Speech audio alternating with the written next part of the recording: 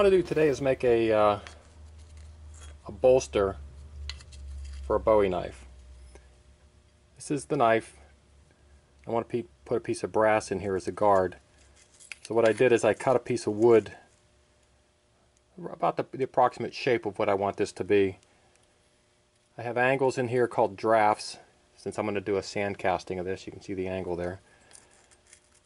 What I want to do is put this in what's called a cope and drag, or flask. This is the flask. Top part being the cope, bottom part being the drag. We'll flip it over. We're going to drop it in. Then I want to start pounding sand in here. I'm going to use a wooden sprue.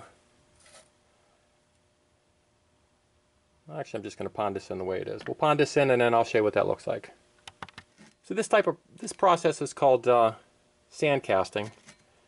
So we're going to have our part. We're going to pound sand on it. We're going to pull it out, and the negative, or this piece is actually going to be left open, and then I'm going to heat this brass up in the crucible. We'll pour the brass into the mold, and that piece will become brass. What I want to do is I'm going to put a little powder on here. This is parting dust. You can use pull filtrate if you want to. This is just to keep everything from sticking. And I'll start putting the sand in it. So here's the sand. This is a special mix, very, very fine sand, clay, and oil. This is the stuff that I use when I'm trying to do some more detailed work. You can use regular play sand if you want. What I like to do is screen it. You see a little chunk of something from my last pour is in here. Some metal, probably some brass. We don't want that on our part. So at least the first piece, I'm going to go ahead and I'm going to screed just to get enough of the sand covering the part. Once it's covered, then I don't care what is on the outside of that. I'm not going to go ahead and sand. I'm not going to go ahead and sift this whole piece.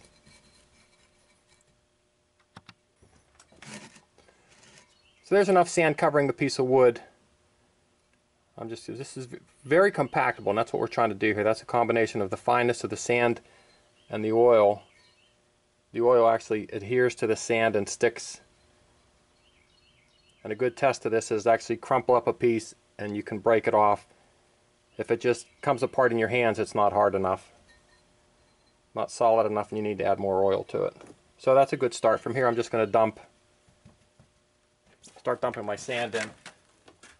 And again, I don't really care whether I have any pieces of metal left from the last pour, because it's not going to touch the metal, not going to touch the pattern. So I have this on a board to keep everything nice and level. I'll start using some tools here to ram this. You really can't get it hard enough. The whole idea is to pack this as tight as you can, because you don't want the sand. You don't want things shifting, and you certainly don't want it to fall whenever you turn it over. So there's the finished ram, at least on the bottom part. I've seen people hit them with hammers. I've seen them roll.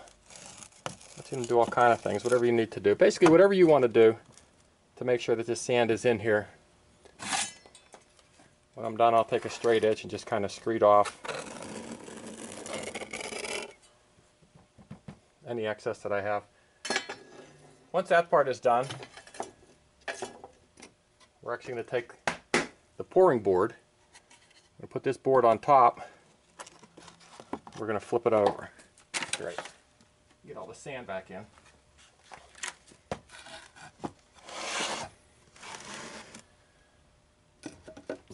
So this now becomes the bottom of the mold.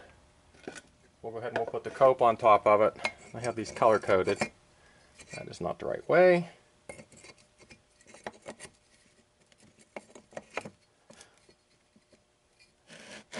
So now whenever I pull this top off, this is going to stay. I also have these in an angle. I cast these out of aluminum.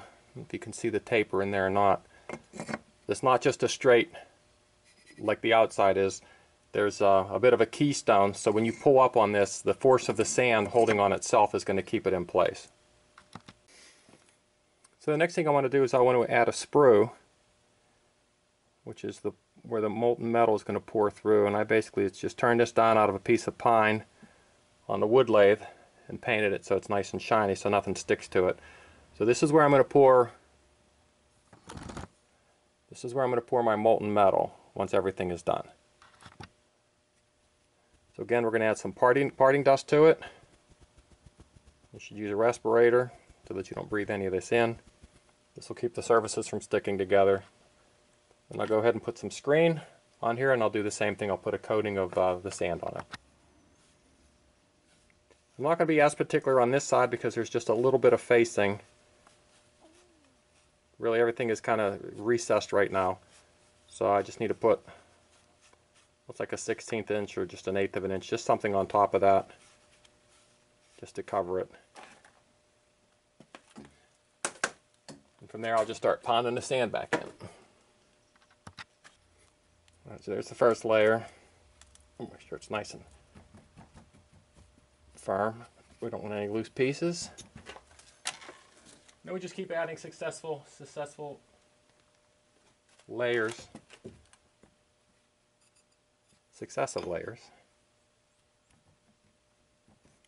Pack them in. Alright, so there's the finished pattern. Alright, so there's the finished rammed cope and drag or flask. Let's go ahead and pinch this in a little bit. I'll rotate this. I want that top to be a little bigger. What I'm trying to do is I want to make sure that none of the sand actually falls in whenever I'm doing my pour. Next thing I'm doing is I want to vent this, so I'll go down to about the depth of the top of the flask, and I'll put holes in here. This is just a steel coat hanger. There's a lot of gases that are trapped in here. Gases tend to create bubbles and create voids, and voids will put porosity into your casting, which we don't want. So once this is done, it's a simple matter of just going ahead. Alright, so now this is done, I'm just going to lift off the cope, set it to the side. So this is what's left. I'm going to go ahead and use one of my tools, and I'm going to clean this area out.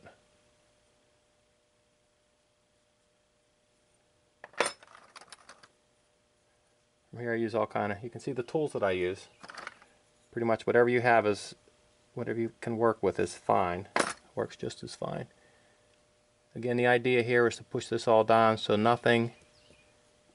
any sand that is loose here is going to go inside of your casting, which you don't want.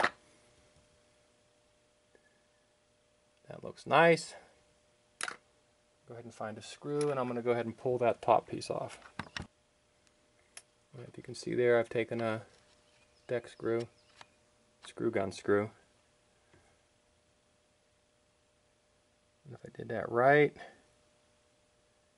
that should just pull right out. A little bit of repair.